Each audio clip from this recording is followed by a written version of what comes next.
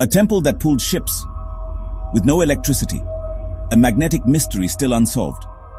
Built in the 13th century, the Sun Temple at Konark once had a magnetic crown stone, so powerful it was said to pull ships off course from the Bay of Bengal. Legends say a giant lodestone sat atop the temple, aligned with iron beams inside. Together, they created a magnetic field strong enough to affect ships' compasses. Portuguese sailors allegedly removed the stone, claiming it disrupted navigation. And when they did, the temple began to collapse. The removal weakened the core structure. Today, the shikara, or spire, is gone. But the mystery? Still magnetic. Konark wasn't just magnetic. It's a cosmic timepiece. Each wheel is a sundial. Each carving, a calendar. Some believe the magnet was part of a deeper energy grid.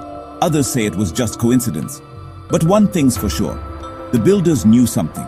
We still don't. Even now, visitors report strange compass behavior. Some feel a pull. Others feel awe. Konark's magnetic stone may be gone, but its energy still pulls us. To a time when temples were more than just stone. They were machines of the divine. Follow Aayom Mystique for more temples that defy time and logic.